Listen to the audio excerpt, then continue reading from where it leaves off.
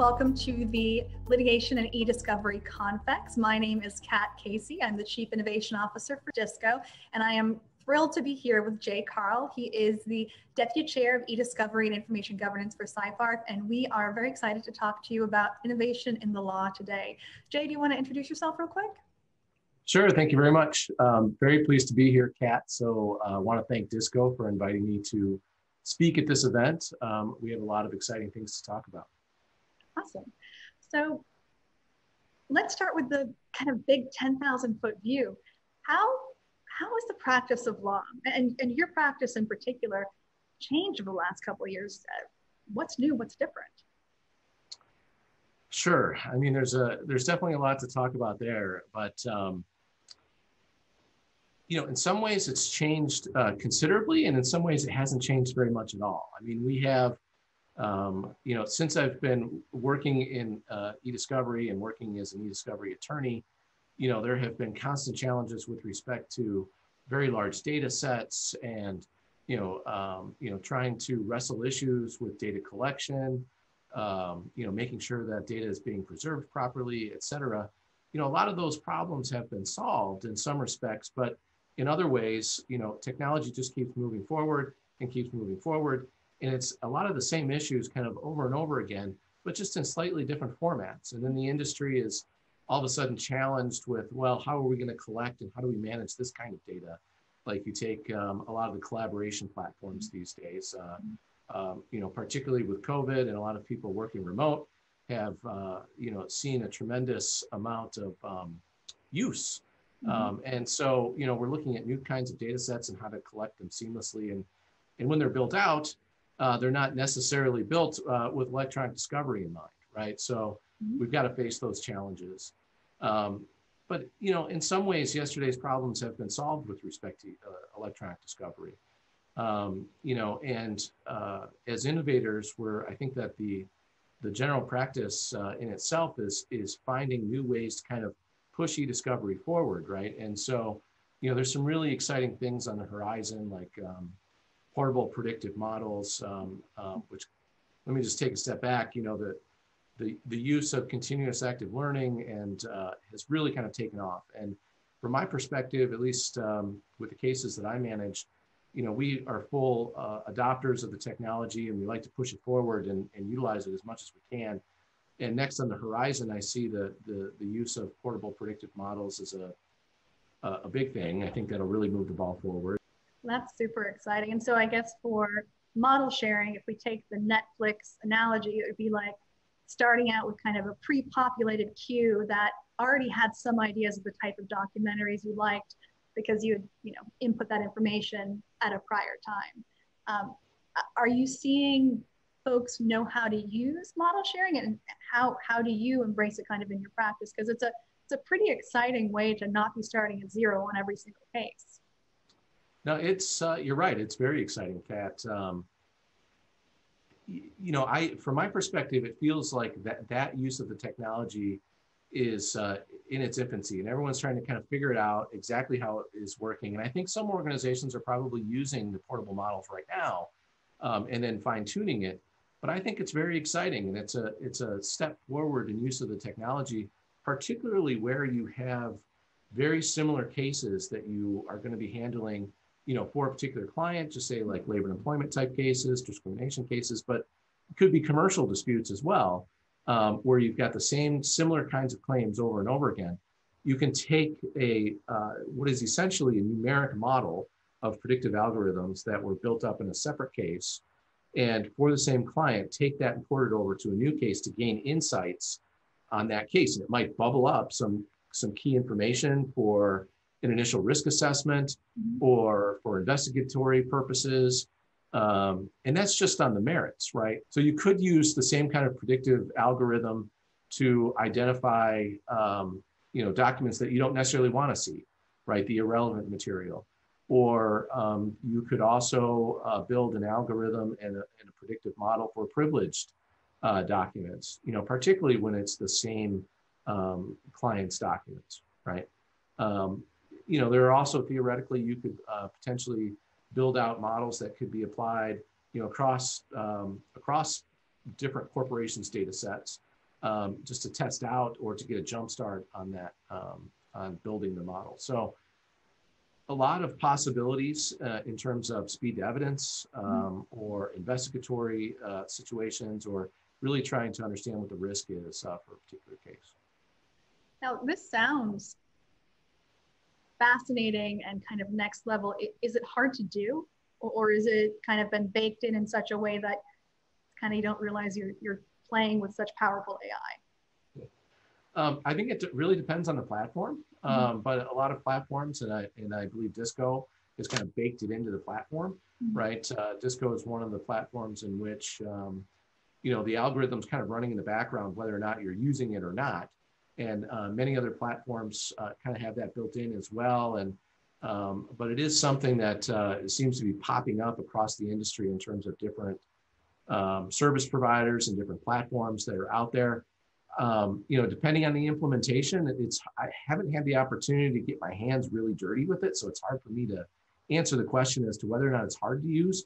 But I don't think that it is really going to be that hard to use. It'll be interesting to see how effective it is actually in practice, and that may vary, you know, depending on certain client data sets or certain kinds of cases, you know, how effective that is. But I think it really has the potential to be very effective. So it seems like Seyfarth has really enabled you to kind of think outside the box and embrace innovative approaches to technology. How is your firm's approach to innovation different, and how has that impacted your practice? Sure. Well, Seyfarth has always been a great platform for innovation, right? It's one of the things that we focus on, and we focused on it for a long time. And you know, for every idea that sticks, you know, there's always several that don't. But we're given a lot of freedom to try things out. You know, one of the portable predictive models that we spoke about, that's something that I really want to bring to Seyfarth, and that we're looking at very closely. And you know, I think that'll be an exciting application of the technology. And then, you know, secondly, the other thing that I think that the e-discovery industry as a whole is kind of headed is that, you know, is focusing on really getting the value out of that initial process, right? It is less these days about, you know, doing discovery for discovery's sake, or, oh my God, we have to get through these 500,000 documents. You know, how fast can we do it, and how cheap can it be done, essentially? You know, discovery for discovery's sake, and how many of those documents are actually utilized in downstream litigation. It's always been very, very few. And quite frequently, the documents that are most important to a case are the ones that have been like self-identified, you know, by a client, or identified by speaking directly to a witness or something like that. But I think that focus is slightly changing now, and that the technology is really getting to a point where it is enabling us as attorneys to find the key information very, very quickly. And not only that, but built-in workflows and features within the technology that we're seeing coming out that allow us to leverage the work that takes place during the review phase, or the e-discovery attorney's work in using the technology to really kind of hone in by, you know, filtering this or tweaking that, or looking at this cluster, or kind of, you know, tweaking the search terms and really kind of digging in, being able to leverage a lot of that information and everything that's coming out of the document review downstream. So making sure that documents, key information are appropriately tagged for deposition outlines, and being able to have it there just in time, like right where you need it. You didn't even know it, but you see that documents have been kind of set up as you go in and you build your deposition outline. Or linking them to transcripts, right? If you're reviewing a deposition transcript, and being able to have that information there. You know, as well as preparing, you know, marrying facts to the law to be able to make your argument more persuasively at a discovery hearing, or at the substantive pleading stage for like summary judgment, for instance. So, you know, there's a lot of, the technology is getting to the point where, you know, we can actually make that a reality. It's pretty exciting. And I think it leads into what we kind of started this conversation with, is a lot of those, you know, big initial problems that drove innovation in e-discovery in 05, 06, 07, those problems have been solved, but we're thinking bigger picture, bigger application of tech. and even sometimes application of legacy tech to solve different types of problems. I know when we were planning for this call, you kind of mentioned that there's some really novel ways that you're using your expertise and technology from the e-discovery lifecycle outside of pure e-discovery. You want to talk a little bit about that? Sure, thanks. One of the things that's always been big for us in our e-discovery practice at Seyfarth is making sure that our attorneys have a technology background, right? Or are passionate about technology and just kind of understand it. And so pretty much all of us on the Seyfarth e-discovery and information governance team have some kind of technology background that enable us to really understand what's going on under the hood for the implementations of technology at our client site, as well as, the e-discovery technology.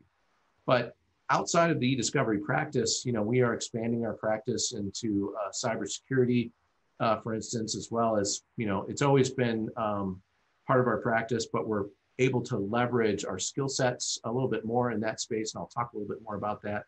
But also data privacy, right? I mean, data privacy has been part of our practice for many, many years as well. But we're really seeing a lot of value in the lesson in our skill sets that have developed through e-discovery, the technology backgrounds that we have in applying it to cybersecurity and data privacy.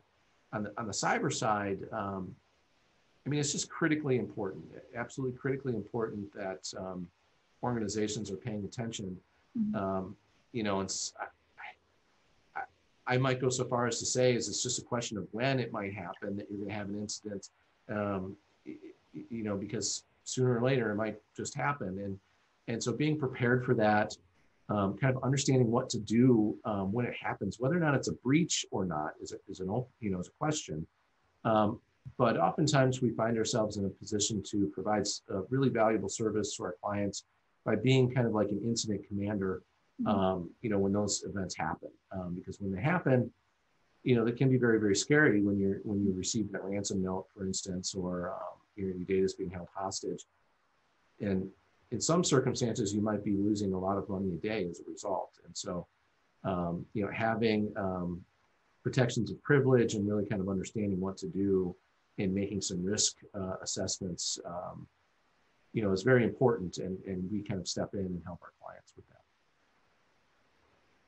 It really seems like at Seyfarth, you're able to marry kind of that tech acumen with the legal expertise and kind of think of, doing the legal issue spotting as applied to technical challenges. Do you have any advice for, I'm someone who studied existential philosophy. Not all of us are technologists by training. Do you have any advice for folks that are lawyers looking to future-proof their practice and kind of position themselves in the technology space, but maybe they don't have the CISP or Security Plus certification yet? Any kind of guidance on expanding your expertise, because it seems like you've done a great job pivoting from really focused on discovery to privacy and now cyber and command control. Some really big shifts that are pretty compelling. Yeah, it's an exciting field.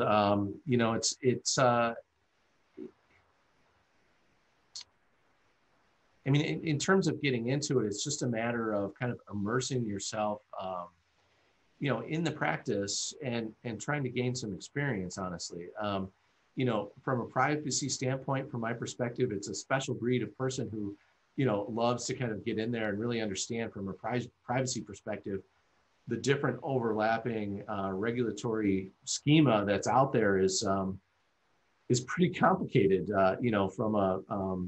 from the state level to the national level to the global scale. A lot of overlapping different requirements and very complicated. So it kind of takes a special person to want to jump into that.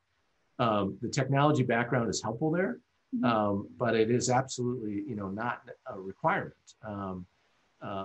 Technology can certainly help kind of categorize and understand data, right, to the extent that you need to kind of classify it from a privacy perspective. On the cyber side, it's been a long time since I've actually been hands-on technology, right? And it's been a passion and a hobby of mine, and I cherish that and leverage it in my legal practice. But it really does help. And I would say that to any attorney that's kind of starting out or anybody who's trying to, kind of get into that, to the e-discovery and cyber side of things, that, if you're uncomfortable with technology, it might be a little bit more difficult for you.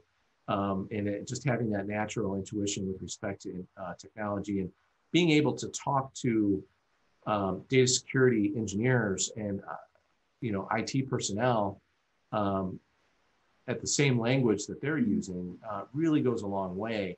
And then be able to take that and kind of translate it to the legal and regulatory risk aspects of it is really what our clients find very valuable, particularly giving that very practical kind of approach. Yeah, I think you're spot on.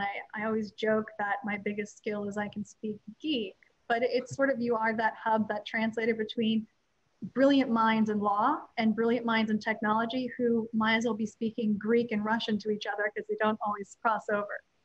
It's true. So taking a step back, we started this conversation talking about the volume, variety, and velocity of data that's out there, the unique challenges of work from home, all of this pivoting and shifting and innovation. In a lot of ways, it's the most dynamic time I've ever seen in law, especially in an industry that doesn't really love change. What has happened recently, and what are you looking forward to in terms of innovation to continue to face this dynamic and changing legal ecosystem? Sure. So, I would say that the challenge, the challenge, but also it's very exciting, is to be able to take these various pieces of technology. So we talked about continuous active learning. We talked about the portable predictive models. We talked about, really getting the value out of the e-discovery process and getting key information to kind of marry the facts up with the law and leveraging it in downstream litigation.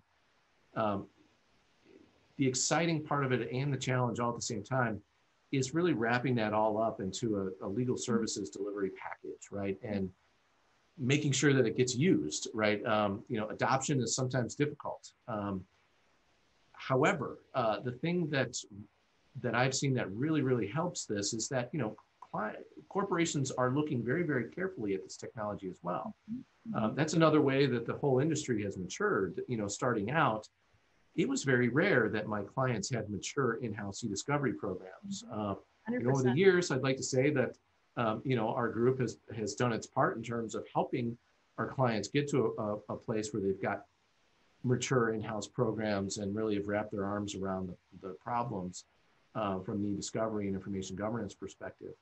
And so, corporations are really looking closely at this technology. And frankly, I think that they should make sure that their outside counsel are taking advantage of it, making sure that they're leveraging these tools. A lot of times it's very difficult to measure for any kind of individual aspect of the technology, the efficiencies that you're gaining out of it.